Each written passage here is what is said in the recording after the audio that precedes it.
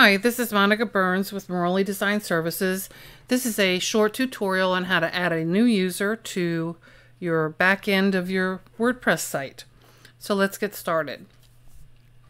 Here on the left hand side you'll see users. When you highlight it, it'll have a small pop-out menu here. Select Add New. The first two items, username and email, are required. For my purposes, it would be appropriate for you to use Morley. It's easier for me to type. And then my business email, morleydesignservices@gmail.com.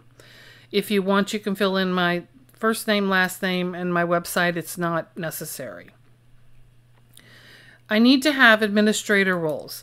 Unlike subscriber, contributor, author, editor, all of those roles come with different permissions. The highest one other than administrator is editor, but the editor is not allowed to see your back end in terms of what your plugins are. You cannot add a plugin, not able to look at your customizations in terms of your appearance. You can't customize anything. So for me to do any kind of work for you, it will require administrative privileges. So once you have everything added in here and you've selected the appropriate role for the user, in my case administrator, just click Add New User. Once you've added your new user, it will show up in your dashboard here.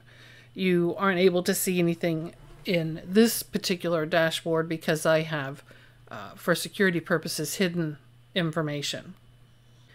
If you have WordFence installed as a security plugin on your website, you need to consider the fact as to whether or not you're using the two-factor authentication feature and what your settings are for that particular security function.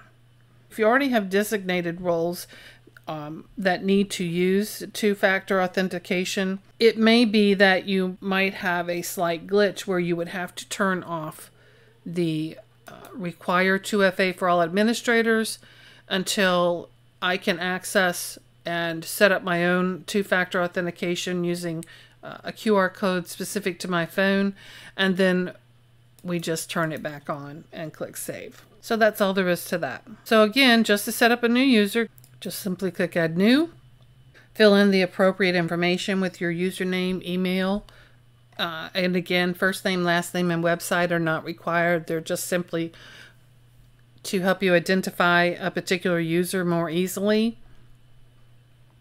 And for my usage, it would need to be an administrator role. For other people, you would make a determination based on what it is that they're going to be doing for you.